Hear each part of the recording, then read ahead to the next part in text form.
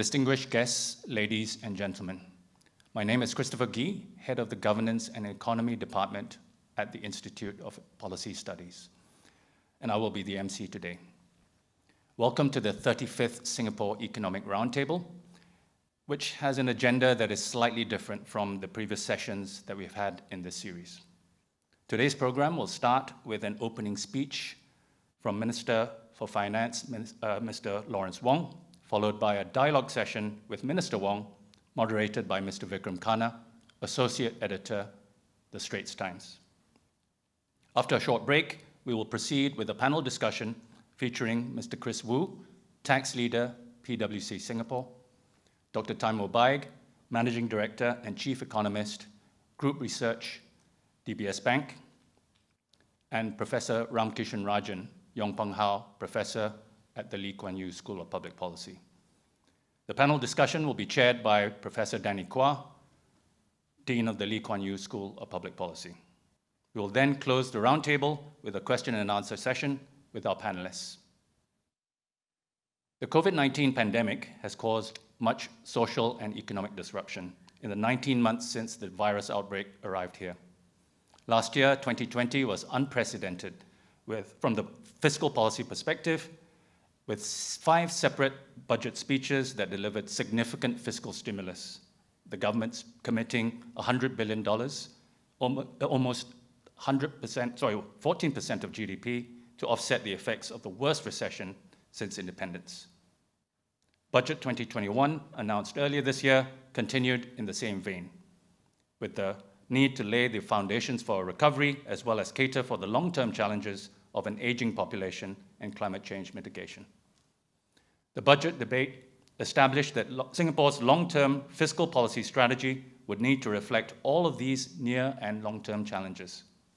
And it is therefore opportune that we have the Minister of Finance here with us today to share with us his thoughts on Singapore's fiscal strategies looking ahead. May we now invite Minister to deliver his opening speech. Excellencies and distinguished guests, ladies and gentlemen, I'm happy to join you today to share more about our fiscal strategies and our thinking behind them. Governments everywhere strive to improve the lives of their people, and fiscal resources are crucial to achieving this goal. Governments need to decide what they are going to spend on and how much revenue they will raise and from whom, and how they will strike a balance amongst competing priorities. In Singapore, the government decided early on that we must spend within our means and not incur high debts for future generations to bear. Neither did we want to impose a heavy tax burden on our people such that they cannot enjoy the fruits of their labor. And all this while growing our economy and improving the standard of living for all. We have succeeded so far in running a prudent and effective fiscal policy, but the task at hand will only become harder. Consider briefly the challenges before us. Widening fault lines and the threat to social cohesion when there is accumulated advantage by a small group of people. A rapidly aging population, which means a shrinking labor force and an ever greater need for healthcare and aged care. And climate change, an existential challenge that calls for urgent action today, even if its worst effects will only be felt decades from now. Like other countries, we will need more fiscal resources to tackle these challenges effectively. But how can we ensure sufficient resources without placing an undue burden on our current or future generations? That's a question that keeps many finance ministers awake at night. I took on the role of the Minister for Finance in May this year, and over the past months, I've been asked many times about our tax system. Will we impose a wealth tax? Do we really need to raise GST? Are we going to raise our carbon taxes? And how will new global rules affect our corporate taxes? These are important questions, and I will try today to explain how the government is thinking about them. Let me start with where we are today. Our island city-state is livable, vibrant, and sustainable. Our public infrastructure is comprehensive and well-maintained. Our economy started out as a manufacturing hub, and today it is a modern knowledge economy. These are the results of years of investments in our future. Since the 1990s, we have maintained our long-term development spending at a high and stable share of our annual expenditure across time, about 25% annually. This is higher than the OECD average. And for our recurrent needs like housing and healthcare, we have achieved good value for money outcomes. We've kept education, healthcare, public transport, public housing affordable, accessible, and of good and high quality. Crucially, household incomes have risen across the board. Over the past decade, real income growth averaged 3.2% per annum for both our lower and middle income households. Indeed, we've done better than the other Asian tigers in achieving inclusive growth, and better than almost all OECD countries. This did not happen by chance. We achieved this because we always think long-term about our finances. We strive to live within our means and to get the best outcome from every dollar. We invest in infrastructure, education, healthcare, all of which have large spillover effects. And we prioritize the long-term capabilities and the productive capabilities of our people and our economy over short-term consumption. But our work is not finished, for we want to build a society that is even more fair and just. We want to sustain a Singapore where every child can achieve his or her dreams, where every worker can stand tall, and where every person can be accepted, regardless of social background or age, regardless of race or religion. That means we must be alive to the immense responsibility the government has as steward of our resources. What we have inherited from yesterday, we must wisely guard. What we have been entrusted with today, we must responsibly utilize. With that, we can then continuously strengthen our social compact and provide an ever stronger architecture of security and opportunity for all Singaporeans. Achieving these goals will require us to deal squarely with several key challenges. During this pandemic, we've talked a lot about flattening the infection curve. But there are other curves that we must likewise contend with, not just to manage their repercussions, but also to turn them into opportunities. So let me speak about three of these curves, which together will determine the trajectory of our fiscal strategy. First is the inequality curve. Over the last half-century, income inequality has worsened in almost all advanced economies. The problem is most acute in large cities because they tend to be where a country's wealth is created and concentrated. As a city-state, Singapore's Gini coefficient is higher than that of other advanced nations. But it is not higher than other large metropolitan centers like Hong Kong, New York, London, or Tokyo. In fact, Singapore's Gini coefficient before taxes and transfers has been on a steady decline since 2007, for nearly 15 years now. And that's the result of deliberate government measures to stop the gap from widening. And after taking into account the redistributive effects of our taxes and transfers, the Gini coefficient has been further reduced every year. And we continue to intervene swiftly when the risk of income disparity is heightened. Take, for example, what happened when COVID-19 hit us. We mounted a quick and strong response to the crisis, rolling out relief measures that were tilted towards helping the lower income and vulnerable. As a result, our Gini coefficient is now at its lowest. We monitor this closely because we understand the threat that inequality poses to our social fabric. If people perceive society to be unfair, that society will surely fracture. A Singapore where some people feel that the odds are stacked against them, where they cannot reach the top no matter how hard they try, where their children will never do better than them, that would be a splintered, weak, and disheartening place. And unfortunately, we have seen this happen in other advanced economies. They have become more stratified and more unequal. The political upheavals of recent years, from Brexit in the UK to the divisive Trump presidency in the US, these were in large part the result of substantial sections of these societies feeling that their incomes had stagnated and their lives had not improved. The growth of far-right political parties in many European countries is derived from that same angst and frustration. So we are determined to resist these social economic forces, and that is why we will continue to spare no effort to tackle inequality and promote social mobility in Singapore. And it's not just about redistribution.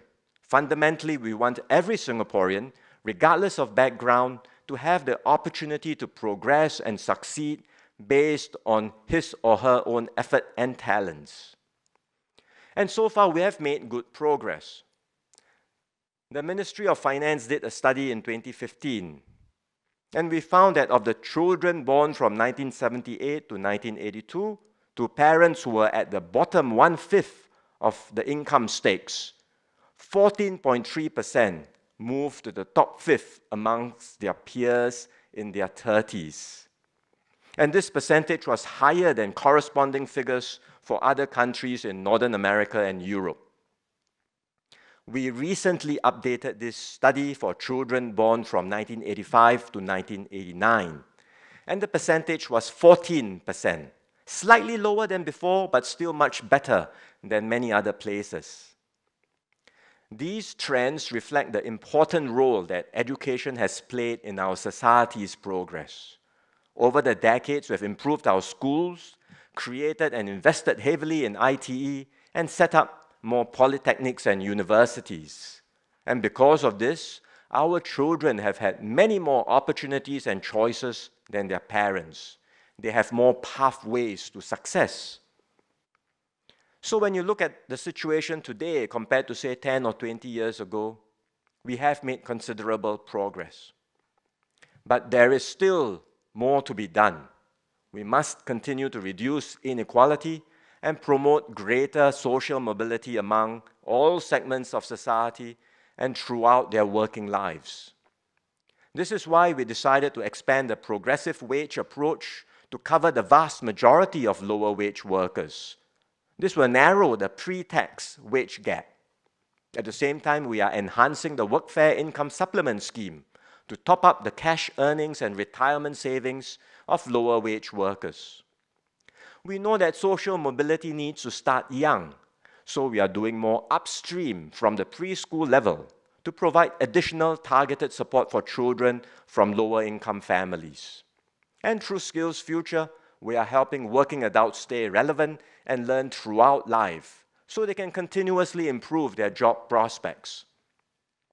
All these efforts will require more funding, but these are areas that MOF will not hesitate to spend on, to invest in the progress and well-being of our people, to temper inequality and improve social mobility, and to counter the tendency for a mature society to stratify.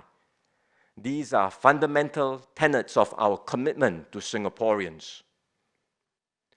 We give this assurance to all Singaporeans. Your life and the life of your children will become progressively better.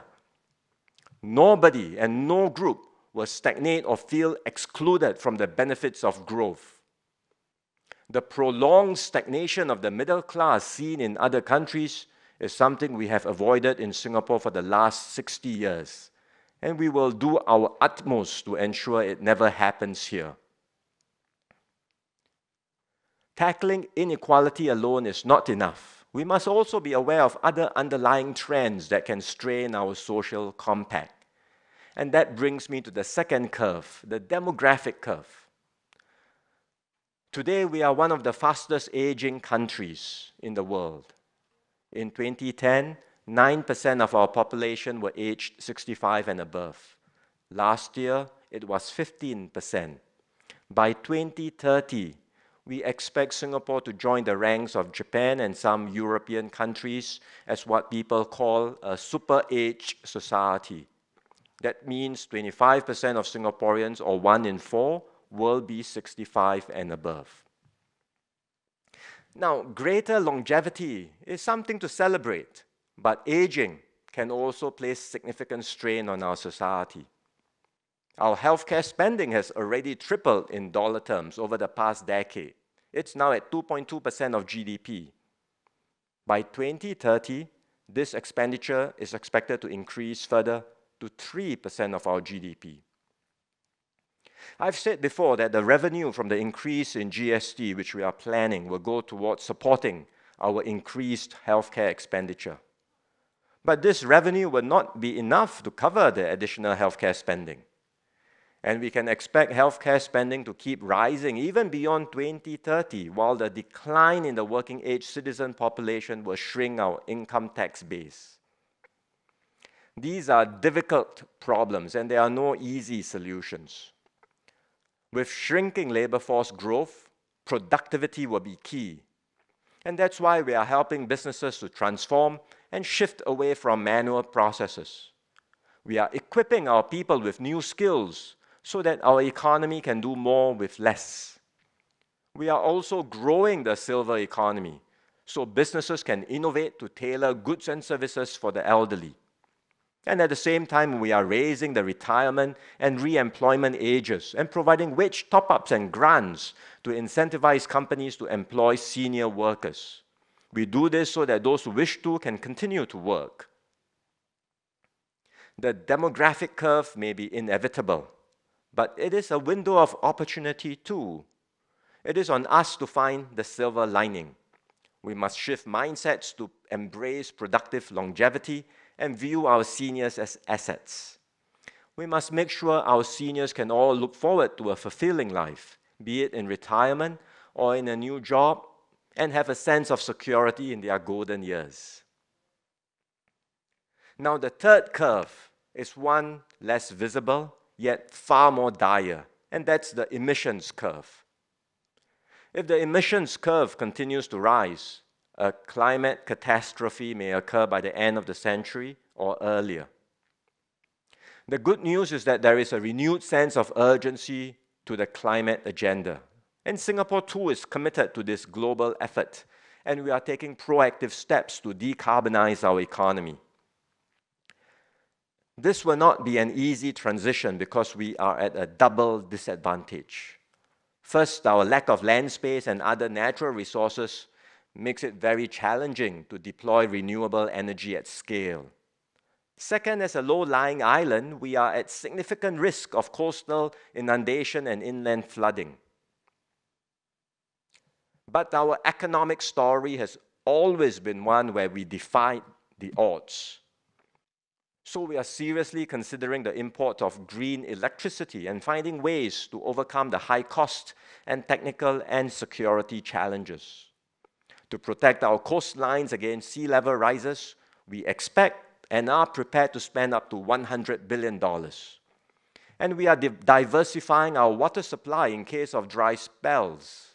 In a way, we are worried about too much water and not enough water at the same time. We are also pressing ahead with the green transition of our economy.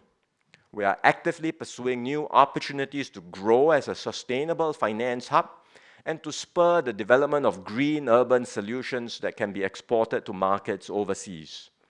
And we are investing in R&D on new technologies like hydrogen and carbon capture. These will take time to bear fruit, but they can put us in good state in the longer term. One of the key levers for this green transition is the carbon price. Our carbon price today is too low. This is why we are reviewing the level and trajectory of our carbon tax. We will ensure that it reflects the cost of carbon and influences investment decisions effectively. We are mindful that businesses will need predictability and time to adjust. So we will announce at budget next year the revised carbon tax rate for 2024, and we will also indicate what we can expect up to 2030. Climate change will be a costly affair for Singapore, but it is a cost we cannot afford to skimp on, for it affects our very survival and the Singapore that our children will live in. So the government is prepared to make bold moves to transition and future-proof our economy and our way of life. I have outlined the 3 key challenges that the government faces today: inequality, aging, and climate change. They are interlinked, and we will need to tackle all of them comprehensively. For example, an aging population can exacerbate inequality, while inequality can make the lower income more susceptible to the effects of climate change. We will tackle these challenges comprehensively to arrive at a fairer, greener, and more inclusive society. And to get there, we must re-examine our fiscal strategies so that our tools can meet the task at hand. Let me highlight 3 key priorities that underpin our fiscal moves. First, we ensure that our programs and investments are funded in a fiscally efficient manner that preserves intergenerational equity. We have gone beyond just awarding grants to businesses, to using loans and equity to support companies. This will allow us to recycle our fiscal resources in the long run. We also risk share with banks and provide support or invest with private sector partners like Clifford Capital and Heliconia.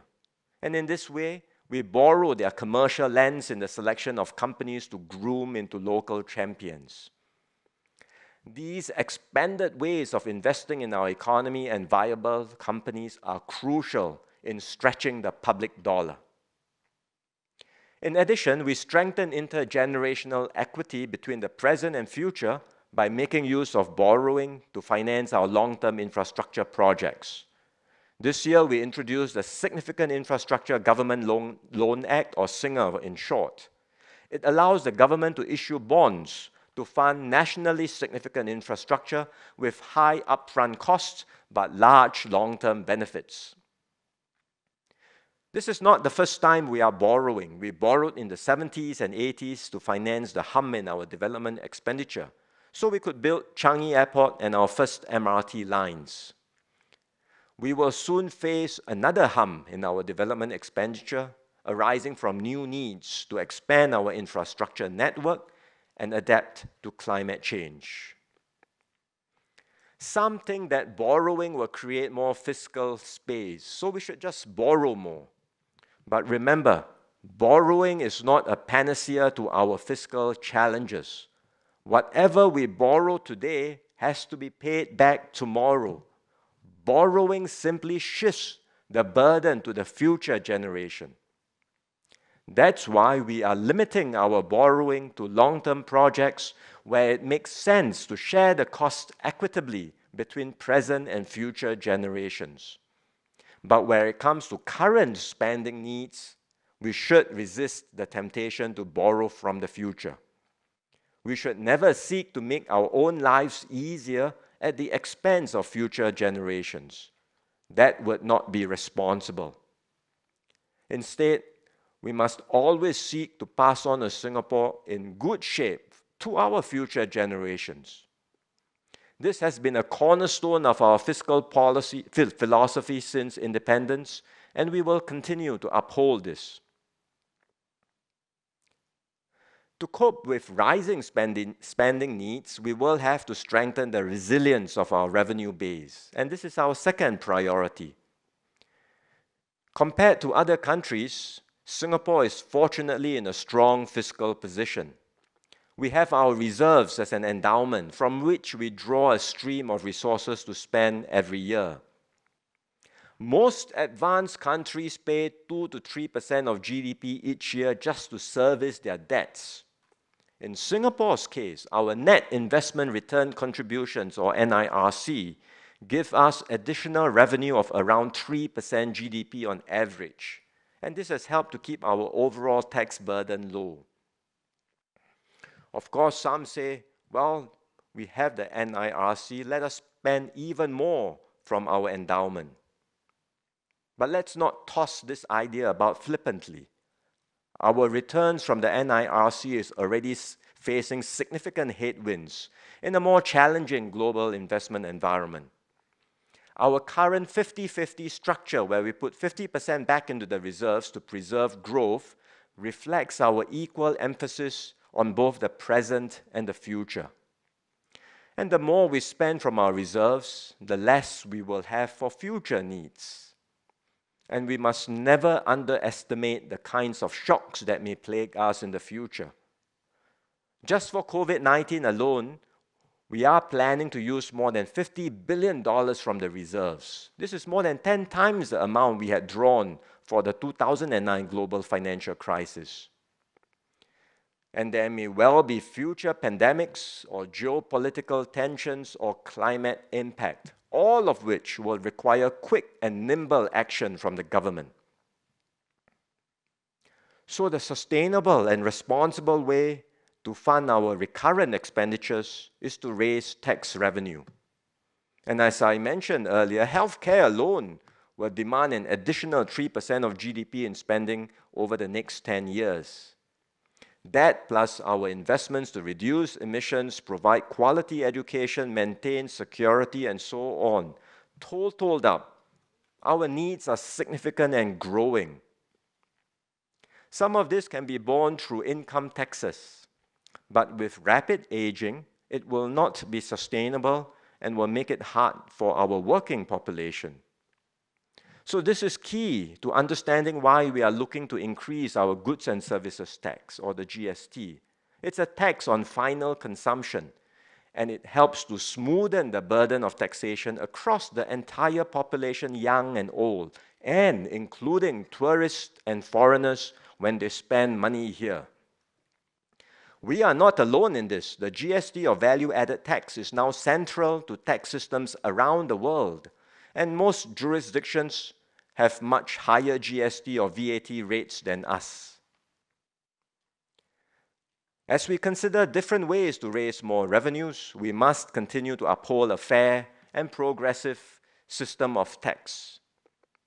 Some people object to certain tax increases because they say it's regressive and disproportionately impacts the lower income.